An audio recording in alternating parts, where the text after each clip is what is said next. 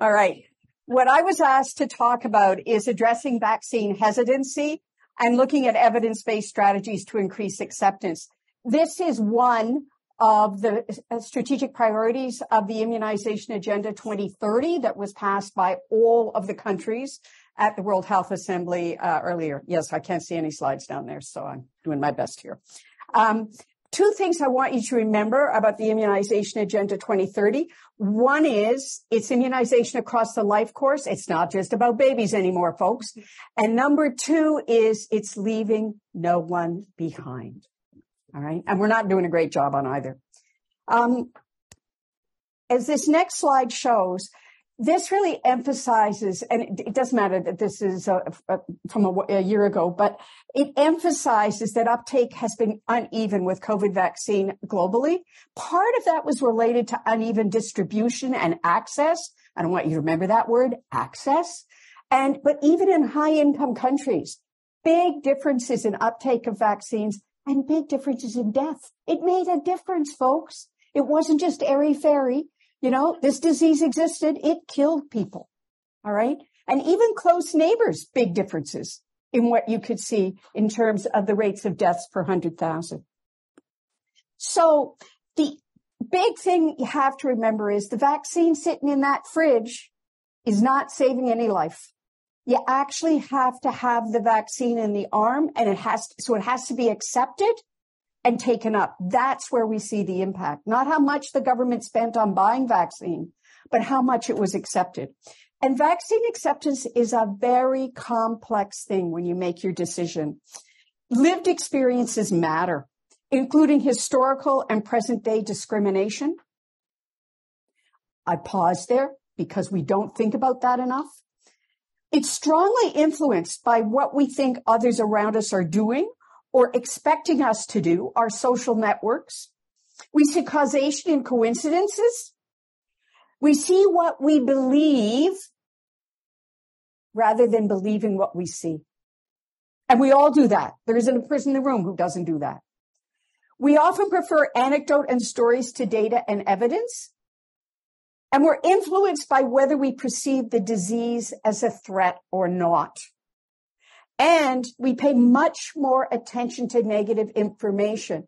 There's actually psychology studies that have shown that. So negative information sticks. Positive information does not stick as much. And that's why safety concerns and lack of trust are very prominent. Big problems for us. And access may be difficult. And if you make it hard to get at the vaccine, even if you're pro-vaccine, you're much less likely to take it up. So this is the definition for vaccine hesitance that we did for the SAGE Working Group on Vaccine Hesitancy that came out in 2014, published in 2015. It's a continuum between all those people who accept vaccine and are convinced it's the right thing. They don't really have any questions and they're fine. All the way down to the refuse all vaccines, period. They just don't think vaccines are necessary. Don't even go there. And then in between, we have these people, some who accept but are still have questions and concerns or hesitant, down to those who refuse all, but they're not quite sure if that's the right thing to do. So what vaccine hesitancy is the delay in acceptance or refusal of vaccines despite availability of vaccine services. You can't be hesitant if you can't get access to the vaccine. All right. And it's complex. It's context specific. It varies across time, place, and vaccine. And it's influenced by such factors as convenience, complacency, and confidence. And we called those the 3 C's. Well, we now have 5 C's. We now have 7C model. All of these models have put together factors into little groups that would help you think about what they were all about. We have the 5 A's model. And last year, we got the WHO Working Group on Behavioral and Social Determinants, better known as BEDS, and it put it into these categories: what people think and feel, social processes, motivation, practical issues, and vaccination. Listen, folks, this is like describing this elephant, and everybody's coming at it from a different place, and it's way more complex than that. So I don't know if it's typically Canadian or not, but we put together a much more complex framework for vaccine acceptance, like way more complex because it is complex. And one of the ones I want to talk to you about specifically is that purple one. How your healthcare system is set up matters. What programs they have in place. What are their practices? What are the laws and regulations in your country? What are the politicians saying about your vaccine? When we started on this complex one, nobody was talking about politics. Anybody who's been through the COVID vaccines knows that politicians had a big impact. So you can't ignore that, all right? And the immunization, accurate, reliable information, that's all about the infodemic and misinformation and disinformation. All of these factors matter, not just a few of them, but all of them matter. So I'm sorry it's so complex. Well, we felt really quite good when in 2022, WHO looked at a whole bunch of the factors that really were associated about whether you accepted vaccines or not. And they noted that there were a lot of factors, not just discrepancies in socioeconomic privileges, demographics, political ideology, or racial disparity. It's way complex out there. And the same thing, one that just came out in this year, they were looking at a report of Europe-wide COVID vaccine acceptance, and countries that were next door neighbors had differences, as you can see, in this COVID vaccine uptake rates. And it wasn't just all about access and whether they had vaccines or didn't have vaccines. And then Van Kessel, in a paper that just recently came out, looked at policy variation in 10 European countries.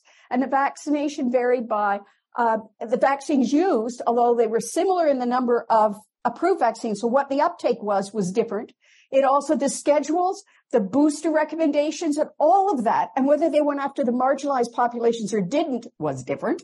And who administered the vaccines and what was your ease of access differed, as well as whether they had mandates or whether you need proof of vaccination to do something. And the data allocation requirements were all different. And this guy lives in the country next door to me, and he doesn't have to do that. Why do I have to do this? You know, if you're talking about showing vaccination status. So these differences really complicated a coordinated pandemic response, and they were very confusing to the public, and I would add in politicians too, and they affected vaccine uptake and trust in what we were doing. We made a mess. Okay, so I'm now going to talk very briefly, because I only get 25 minutes to do this whole thing, guys. I'm going to talk about common structural barriers. I'm going to talk about common behavioral barriers, and I'm going to talk about common information barriers that we've got. So looking at the structural barriers, what the country decides they're going to bring in and pay for in terms of vaccines matters, because if they don't pay to bring them in, you have trouble getting access to them. And that's a political decision. Period. They decide where the money's going to be spent in the Department of Finance. Okay. It's not the head of public health who decides what's going to come in. Then there's the individual cost. We all talk in high income countries and many middle and some low income countries of vaccines being free. They are not free. It costs you money to go and pay and park when you show up at wherever you're going to get your vaccine. If you are a by the hour worker in a high income country and you don't work that hour, you don't get paid. That's a cost to you. And if you're in a low income country and you're a subsistence farmer and you have to walk 4 kilometers to get that vaccine, that's going to take you time when you are not doing your farming and your kids may not eat that night. All right. These are costs that we don't talk about. We talk about it being free. It isn't free for anybody. Ease of access, including physical barriers. And this is a big, big deal. So where are the clinics located? What are their hours of operation? 9 to 5, Monday through Friday, no nights, no weekends, because that's what the healthcare workers want. It's not what the people who are trying to get vaccinated need. Do you need to book an appointment? Are you blind? I'm not being facetious here. But if I'm asking you to go online to book an appointment, you may not be able to do that. And you are excluded. How far do you have to travel to this clinic when it's open? And what means of transportation is there for you? How expensive is it? And then what about the people who can't leave home? All right, I'm going to be very Canadian here. In our Northwest Territories in January, it's minus 45 centigrade out. This is not warm, folks. If I have 5 kids under the age of 6 and nobody else to leave them with, I have to get them bundled up. And they may freeze their faces when we go out if I haven't done this well. And the mother says, I can't do that. So the nurses actually in the Northwest Territories go to the home because it's the only way you can do this for the homebound people, because the mothers can't do it. All right. We also look at poor infrastructure. We know there's data, and it's been presented to you, I think, of zero dose and misdosed kids. But you know what? We don't know what the factors were that made that happen for those kids. And we often don't have that data. The why is missing. Healthcare workers, not up to date on vaccines, and they never got trained on some of the pieces that need to be done. The healthcare system barriers. We talk all the time about vaccine stockouts in the district health nurse's place. We don't talk about the stockout of the healthcare worker. There's no healthcare worker there to give it. And we don't track that. We track vaccine stockouts. We don't track healthcare worker stockouts. And everybody knows since COVID came, we have a huge healthcare worker stockout across all countries. We don't have enough people. Past experiences with the system. If you came and tried to do this before and I disrespected you, you are unlikely to come back. Language and culture needs. They're not often taken into account or addressed. In my country, we have a huge number of immigrants and refugees every year. The Public Health Agency of Canada's book on infant immunization is published in 14 languages. And I know very few healthcare providers who can speak those 14 languages. So if you're one of those immigrant people who show up at one of these clinics, you don't even know what the healthcare worker is talking about. And nobody can answer your questions. Healthcare workers are not welcoming. I got other things to do. Let me drink my coffee. Let me go and chat with the person down the hall. So you wait a little longer, okay? All of those things make a big difference. So ease of access, I could have done a whole talk on ease of access problems. There's a systematic review that was done by McCosker that looked at homeless in high-income countries and what the access issues were and all the things that needed to be done to make it work. Same studies, UK study that showed the importance of ease of access for pregnant women was the number one reason they were not getting immunized. Okay? So ease of access, remember that one. It's not in any of those models. Okay? Review adult vaccination strategies. Most low-income countries don't have strategies for adult immunization, even though COVID vaccines was for them. We'd like them to have flu vaccine. We'd like them to have pneumococcal. There's a whole lot of vaccines that low-income country adults should be getting, but that we don't even have a program yet. We don't know how to get them. We have no history that we can build on. Should we be going to the markets? What should we be doing? Okay, looking at the shifting. That's all I'm going to say on structural. Common behavioral barriers. I'm going to fly through this because, again, don't have much time. Data. Why not immunized or under-immunized? Why? Where? What catch-up programs have you tried and they failed, and why did they fail? Okay? And if they were successful, why did it make a success? Forgetfulness. How easy it is to book. We know reminders make a big difference. Tell you have to show up tomorrow to get immunized at 3:00. You're likely going to show up. If I don't remind you, less likely. We always talk about spirituality and religion as if it was one issue when somebody puts that out. It's not one issue. It's much more complicated. You need to listen and address their specific religious issues. It may be they have a worldview that doesn't accept this health intervention. They just don't believe their worldview is you don't need vaccination. You are strong in yourself and with your God. Divine will and fatalism, immorality, where the tissue cells came from some of the vaccines from before. Yes, they did come from aborted feces, but these were spontaneous abortions. They were not abortions that were done so they could get the tissues. But anyways, and impurity of ingredients, this is halal, and also the conspiracy about vaccination. It's a big conspiracy. These diseases are not serious. It's a big fake out there. And inertia.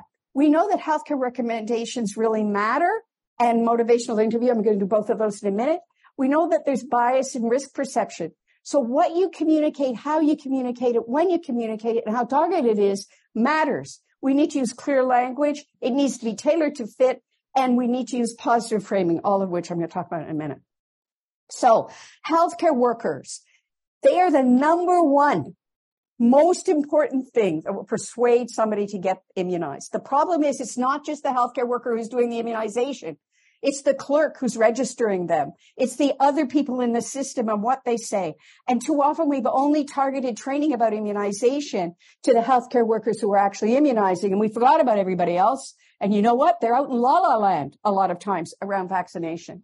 And we do know that healthcare workers' own immunization status reflects their patients' immunization status, okay? And we also know that if you educate healthcare workers, you can increase the uptake rate. So we should all have programs that are doing that.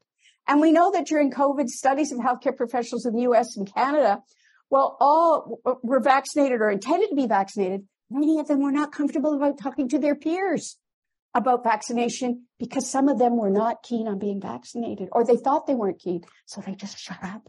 Okay. That's not good enough. All right. This is one slide on effective discussion techniques. First of all, you need to do it as presumptive. Today, you need to get your hepatitis B vaccine. Not what would you like to think about hepatitis B vaccine? And you need to open the door for questions and queries. And that's where motivational interviewing comes in. This is a mini thing on motivational interviewing, and I've given you the reference so you can go and look it up. It's asking open-ended questions. It's about listening reflectively. It's about then affirming and validating. I understand that your issue here is this, and then may I provide you with some information that I know, and this is where my sources are, and getting permission. And then it's summarizing. Why do we summarize? Because all of you are over 5. Under 5, you remember verbatim what you hear. That's why little 3-year-olds come back and say, well, oh my God, Dad said that. And there it is, word for word, but not the right context. And where us adults, we do gist. So you need to summarize to tell them what it is you need to remember. All right. And there's lots of data to show this. And then you should finish by freedom establishing wording after you've done your motivational interviewing. And that is, of course, it's up to you, or the choice is entirely yours. But now that you've gone through the motivational interviewing, they said, oh, and they're still allowing me to choose. Well, I guess I'll choose to be vaccinated. All right. So all these parts, we have evidence to show that they work. I didn't do this slide because I didn't have time to show the evidence for that, but never mind. Then we need to use clear language, standard vocabulary. You can't use words like rare and very rare. We know what a rare state looks like, but most of the general population have no idea if we say a vaccine adverse event is rare. Does that mean 1 in 1,000, 1 in 10,000, 1 in 100,000? Okay. They don't know. You probably don't know either. All right. It's between 1 in 1,000 and 1 in 10,000 for rare. You need a consistent denominator because they're not good at fractions. They really aren't. Okay. You need to tell the truth. You need to say this is what, even if the truth makes you a bit uncomfortable, you need to tell the truth. Our vaccines are not perfect. Explain single event probability. So if you're going to have an adverse event, you either get all of that adverse event or you get none of it. So you either got TTS or you didn't. You didn't get 1/10 of TTS. Okay. And people don't understand that. Visual aids really help. Absolute numbers, not relative risk. Most people who do epidemiology courses know what relative risk is. Most of the general public have never done epidemiology. They have no idea when we talk about relative risk or numbers needed to treat. They don't know what that's about. Fact sheets and infographics are really helpful, and there's evidence for that. Don't use jargon. We speak medical speak and nursing speak all the time, and we don't even realize we do it. And we need to frame our messages positively. This is just a document from the British Columbia Centre for Disease Control. That's a very simple document that was developed. It's free online, that was developed for people to teach nurses how to interact, how to deal with questions, how to do all the bits and pieces that will really make it work well. So, social norms. Work with religious, community, political leaders, civil society organizations to make vaccine acceptance the norm so that everybody's talking about it and why it's so important, how it's going to help our community. Impact of mistrust and disinformation. I'm going to do that in another set of slides. Lack of trust. Work on equity and respect. If this particular marginalized population has been disrespected for generations, you have to really reach out and work with the people that community trusts.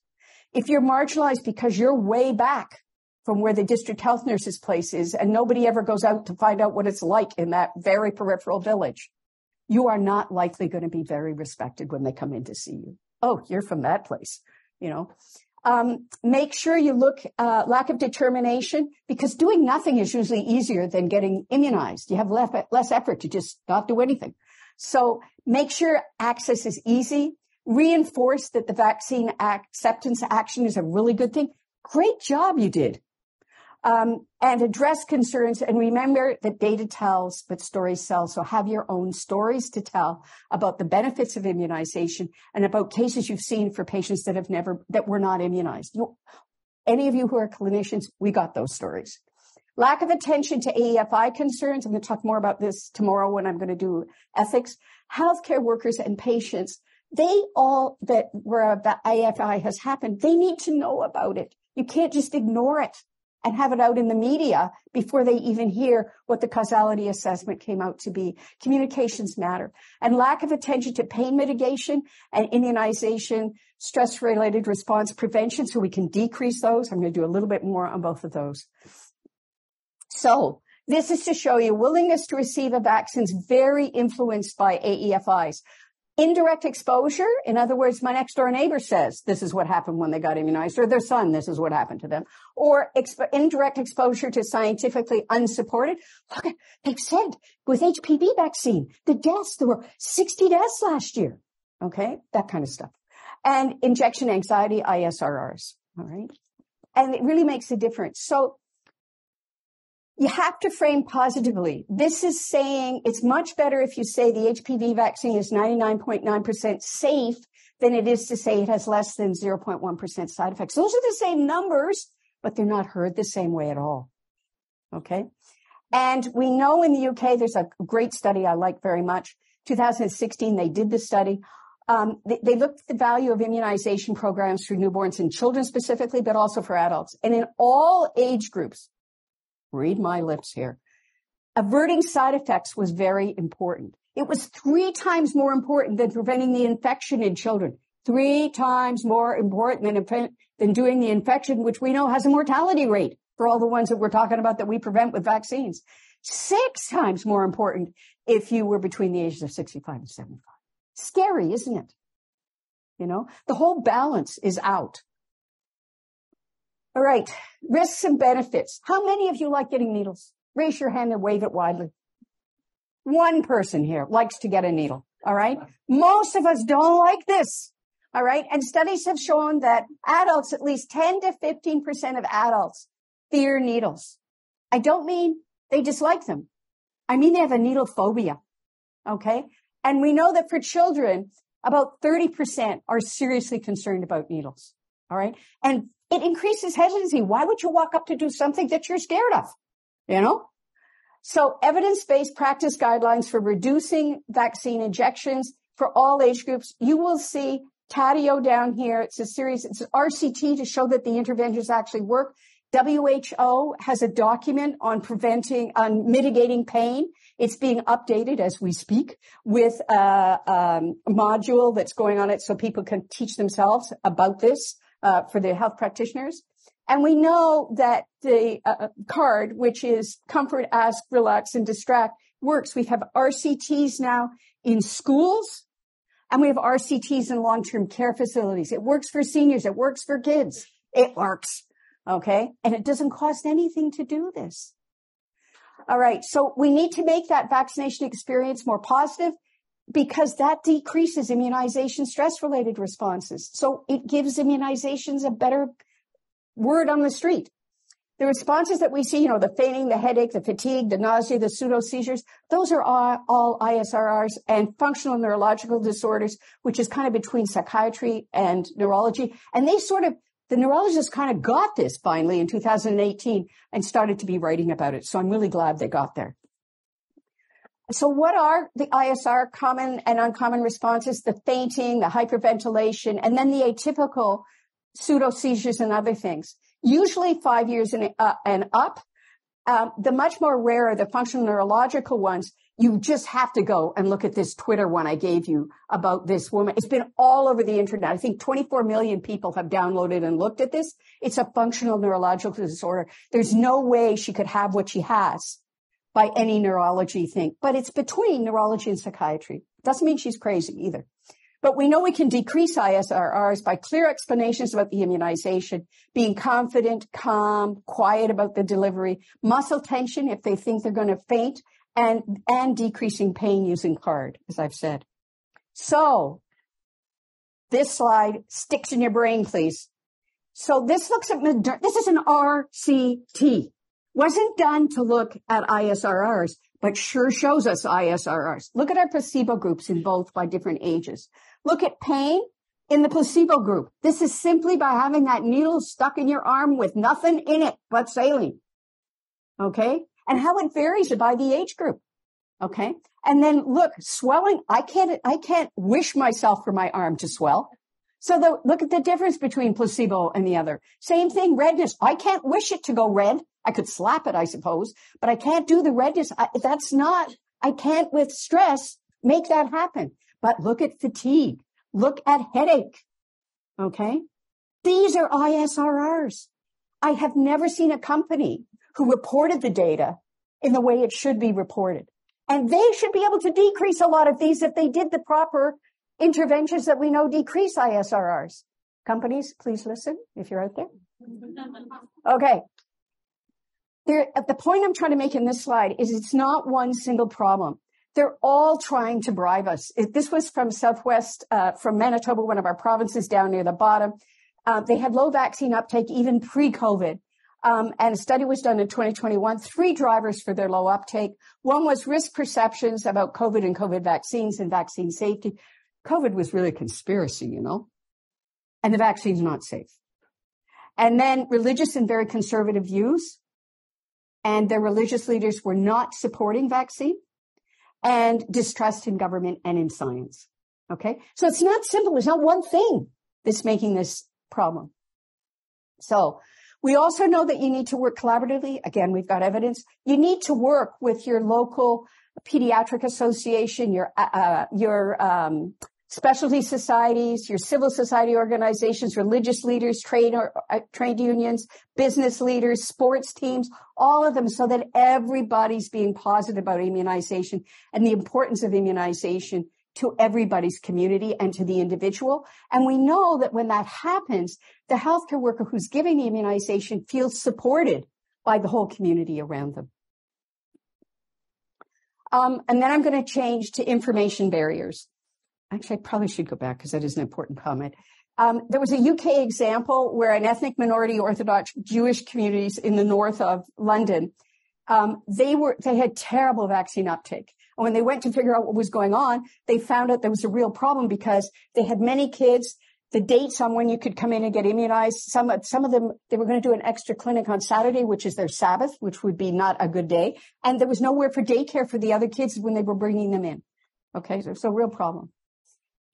But when they worked with the rabbis, they were able to get much of that solved and then listened and then made the access fit who the families were. Information, mis and disinformation, lack of adequate information to direct quality vaccine sites, language and cultural issues, complexity of the information. What we talk about in our groups, the general public doesn't understand. And data tells, but stories sell. Remember that forever. That's why marketing is done the way it's done for all kinds of products that they sell to us. And contradictory advice. I don't have any time to do this one. And that's the booklet from the Public Health Agency of Canada that we have in 14 languages because we need it. All right. Not addressing mis and disinformation is actually, I think, unethical. We did a study, Canadian Council of the Academies in Canada that was, came out in, 2023. And in Canada, but in a 9-month period, in 2021, if we had addressed hesitancy, and the hesitant people were the ones who believed that COVID was a conspiracy out to get you, if we had been able to convince those people to be immunized, we would have had 200,000 fewer cases, 13,000 fewer hospitalizations, 3,500 fewer ICUs, and 2,800 less deaths, and we would have saved about $300 million. You need to know Canada's population is only 38 million. We're not a huge country, and our hospital costs are dirt cheap. All right. An ICU visit is only probably about $25,000. Okay. That's Canadian, discount to 20 if you use US dollars. Very cheap. Okay. So big deal. And others have now published the same kind of data to show if we could just get some of those people immunized, it would have saved many, many, many deaths. So misinformation and disinformation, again, listen up on this. 3 things we need to do. 1, the target is the general public. You need to be firefighters. That means you need to make the facts the hook and make it work. You can use humor, however it is, but you need to speak up, not just to patients, but in your social networks, wherever you are, whatever you're doing. Clearly use shareable data and stories, be creative, tell them where they can go and look up more things, and highlight the consensus that the science says this, okay? It's not just you, but you have huge science behind you. Then we need more fireproofing, which is individually inoculating the public so that they're less able to be conned by misinformation. Why is misinformation done? Only 3 reasons, folks. They want to make money off of you. They want to do polarization. They're doing this for political reasons. And they're doing this for self-aggrandizement. They want to be important. Okay? And it's what it all is. And once you start teaching that and teaching them the techniques, the general public that they do use, you can be successful in protecting them against that. And then fire marshaling. This was structural changes to what is allowed on Facebook, not on Twitter anymore. They changed that. They were working quite hard in doing the stuff, but not now. Okay. Finland, take a bow, Hannah, have done a wonderful K to grade 12 education program on media literacy skills to detect mis and disinformation, to detect pseudoscience, and it has made them the most literate country, media literacy country in Europe. We could do this too if we did the same kind of thing. You can do this tonight in between when you're finished and when you have dinner. It takes 20 minutes. This is the UK bad news game. It sharpens up your skills about how you get conned by misinformation. And you too can become a troll. Okay. And it's about, you earn your badges for impersonation, emotion, polarization, conspiracy, discrediting, and trolling. And if you choose the morally right thing to do, it says, no, no, no, no, no. You will never be a power on the internet. If you do that, you want to go back and do the bad thing. All right. And they have now looked at this and done RCTs. It does change how people see the media and how they are protected. The top one, the get bad news ones, is for 14 and up. It doesn't matter your age. It doesn't matter your religious background. It doesn't matter your high school education or whatever. Then the junior game is for children under the age of 14, I think from 8 up. It's an example of fireproofing. So in summary, what I want to say is the expectation over the next decade is there's going to be more vaccines across all age groups. We need to get our act together. Vaccine acceptance is very, very complex. That's why I showed you the complex Canadian diagram. Mis and disinformation is an important factor affecting vaccine acceptance globally. We need to get healthcare professionals and immunization programs to have better communication skills. They need to be able to build trust. This is not a knowledge gap. It's way more complex than that. It's not just telling somebody, get vaccinated. It needs to be a multi-pronged, multi-layered program to increase acceptance. We need to make access easy. Please put that in flashing lights. We need to fit the program to the needs, not the people having to fit to the program. And we need to educate healthcare workers about that. They need to understand and listen to their patients when they're having trouble getting access. We need to grow collaborations, academic societies, academe, religious leaders, business leaders, civil society organizations to increase trust in vaccines. And we need to influence the politicians. And we need to do that with community support. And lastly, we need more firefighters, all of you. And we need more fireproofing and fire marshaling if we're going to combat the infodemic. So this isn't optional, folks. People are going to die if we don't do this right. And so my question to you, just like Phil's was, what are you as an individual going to do about this? This isn't something you leave to your department or your hospital or your company. It's you. You own this. And what else is going to happen at your university and your hospital beyond you owning this, and at your government and your company? Because you got to step up here. Thank you.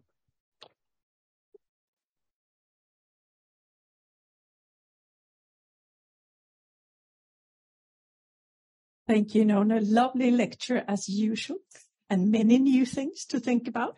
Well, I don't want to say the same thing every year. That's great. It would be dull. So questions, please. Tan Yuvi from Thailand. Regarding the misinformation, in Thailand we have some situations that during COVID, everyone would like to express their thought, their opinion. And we have a situation that even a physician express their thought that create mistrust. But we as an institution, we don't know the boundary or how to handle with that. So I'd like to learn from your experience how to deal with that. Yes. There are many countries where that's been happening about COVID. And the other problem is more of these physicians who have not been trained in immunization, because a lot of medical schools and nursing schools don't have a lot on vaccines. And even in the residency programs, they don't have enough on vaccines. So it means we have a lot of physicians that just know like what the general public knows, not much more. But we do know, because there's studies to show, RCTs to show, that sitting down with those physicians and educating them about immunization makes a difference. Now, you can do a short version using motivational interviewing, a short version of motivational interviewing. What is it that you're concerned about, Dr. Who? And, and then going on affirming and doing exactly what I talked about. Or you can do it more systematically, working with your local physician college or whoever licenses your physicians or the societies that they belong to. But we need much more push on immunization. I didn't put the slide in to show you of the 17 Sustainable Development Goals, immunization affects 14 of them. My situation is that the physician is an anti-vax himself. And that's why you have to sit down and you try to find out what is it about vaccines that they don't like. They just have like a belief that mRNA make bad things. And my question is that are we as a community of healthcare workers, can we have like suspended there or whatever because the dean is so frustrating that comes back to this diagram where I said it depends. It depends how your healthcare system is set up. It depends, and do not repeat this because I'm going to say something that I have to be careful. There are some countries where the licensing board for physicians has defined that a physician who is spreading misinformation may lose their license. There are other countries that are not doing that, and they're forcing them to do education. I will tell you, forced education doesn't usually work, okay? Because they don't pay attention to the forced education, which is why I said one-on-one, doing motivational interviewing, sitting down and saying, what is your concern? Your concern is about what mRNA does. Let's talk about that. What do you really think it does? Can I share with you some of the evidence? Can I share with that where that evidence came from? And then going through that step by step. That's your most successful way of doing it. But I have to say, you may decide in Thailand that your licensing authority is going to say, so. Because one of my case, the person is a psychiatrist himself. So he have a way of motivation interview or make people convincing that ID physician. So it's very hard. It is hard. Yeah. And what you need to do is find a psychiatrist who's pro-vaccine. No, I'm not being sarcastic. I am not being sarcastic. Okay. Because that person will be trusted. That's the trust thing I said, because the psychiatrist who doesn't believe that vaccines are good, another psychiatrist who does, and this is his reasoning, he's much more likely to believe this guy than he is me as a pediatric ID doc. Okay. So I wasn't being sarcastic. Please. Hi, I'm Tadelo. A lot of blame for the vaccine hesitance that we are now seeing has been put on politicians, conspiracy theorists, etc. But I was also thinking about the role of us as scientists, healthcare workers, whatever. And granted, in the beginning of the pandemic, we didn't know a lot about it, but come on, there was so much information. Wear a mask, don't wear a mask. The vaccine is going to prevent infection. It's only going to prevent mortality, etc., etc. And how people who had legitimate concerns were treated initially. Yeah. And now fast forward to 2 years later, I know initially in low middle income countries, the issue was access, but now we have vaccines expiring. And we have people who have seen the mortality is not as high as you think. I'm not really at risk. I can get vaccinated and still get it, and et cetera, et cetera, et cetera. And, there's still pressure on programs to, move the vaccine, get people vaccinated. And I'm just interested to know what are your thoughts on that and how you advise programs moving forward. So that's a very complicated question, but a couple of points to make. Number one is I think many countries did not do this well. All right. And many countries had politicians speaking over here and had their medical officers of health speaking here and never together to look like they were in agreement. Okay. And, the province that I live in, health is a provincial responsibility, not a federal responsibility in Canada. Province that I live in, our chief medical officer of health once a week had a conference call that was video casted across the province and also on radio with socially distanced, with the premier sitting there. And the premier would keep looking at the thing and nodding his head for everything that the chief medical officer. We have one of the highest rates of vaccine acceptance for COVID, for our primary series and for boosters of anywhere because they were together. We then got a new premier because we had an election. Well, he decided he'd give the message alone. He didn't need the chief medical officer, and it's not been heard in the same way. So we need to structurally think not only what our message is saying, who our messenger is, who's giving it, and how they are seen to be being supported in doing that. And we need to say, as science evolves, we're evolving our program. And we have not been clear on that. We should have been clear from the very beginning. So that's my brief answer. We could spend all day answering that one. Please. Thanks. The two of you. This might be quick. Thanks, Noni, for a great lecture. I want to just ask about something I've been taught and whether you think this is correct. The difference between an anti-vaxxer and vaccine hesitant, and I guess it comes back to the first question. I've always been under the impression that it's not the best use of my time or energy to try and change the views of an anti-vaxxer. So I'm really talking about that end, 1%, and much better to invest my time in someone who's vaccine hesitant to address their concerns and questions. Is that correct? Okay, I'm going to answer that as a yes, no. Okay. It is correct if you look at the output for the time you're going to put in, and there is evidence for that. Okay. Vaccine deniers, which are a chunk of the vaccine refusers, they are almost immovable because most of those real rabid vaccine deniers are making money out of being a vaccine denier. Okay. But it doesn't mean they won't change when the context changes or when the vaccine changes. So my comment is if they showed up in a clinic that I'm working in, and I recognize that I don't spend a lot of time with them, but I will not debate them because there's no point in debating because the science is clear. And I say that. And then I say, but at some point you may want to look at this in a different light. And then I usually tell one story about watching a child damaged because they were not immunized. Okay. And then I say, so if you should find yourself in a situation where you now understand how important vaccines are, I would be pleased to talk to you again. Thank you very much. Out the door. Takes about 15 minutes max. No, and I'm not being sarcastic. Then I've got that other 45 minutes for the consultation to spend with somebody else that I actually may be able to do. But it has three-pronged. I'm saying we're not going to debate. The science is clear. I recognize where you're coming from. And here's a story you need to know. And when you're ready to change, notice not when I'm ready to change, but when you're ready to change, I'd be really pleased to see you. And I've had some of them come back. Last question, please. Yeah. I'm Tilanga from Sri Lanka. In Sri Lanka, we are having a very small community who are hesitant for vaccination, and we do see there are relatives and friends most of the time. So when we inquire the issues, why they are hesitant, so basically religious issues, then there's some claim about poor quality. Actually, we have good answers for those two. But the last group, they say like no disease, so why you are having the vaccine?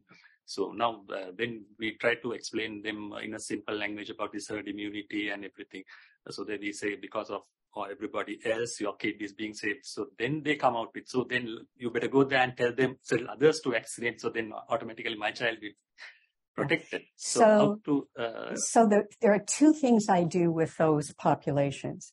And there are two stories I always tell. Okay. And one of them is, where's tetanus, everybody? Where's the tetanus bacillus? Where is it? It's in the soil. This has nothing to do. There's never, ever, ever will be community immunity to tetanus. And I make sure they understand that because they all thought community immunity protected them against everything. And then I tell them about a child I looked after in a high income country who had tetanus. Older child immunized fully, younger child immunized fully, had been told by their family doctor because they had had a high fever with their first DPT, they didn't need any more and they shouldn't have it. And let us say we followed up with that physician afterwards, because that was wrong. And then you have to listen and go on. Can I just say a slide I didn't put in because I didn't have time is one question I'll be asked, I'm sure today. Everybody wants to know what they should do about their uncle, their cousin, their aunt, their next door neighbor or whatever who's anti-vax. And my comment is you do exactly what I told you. You stand up and say, we differ on this because the science is clear. And you go down through your thing because the reason is if you don't, all the people around them think you're agreeing with them. And if you don't speak up, you're helping them spread anti-vax.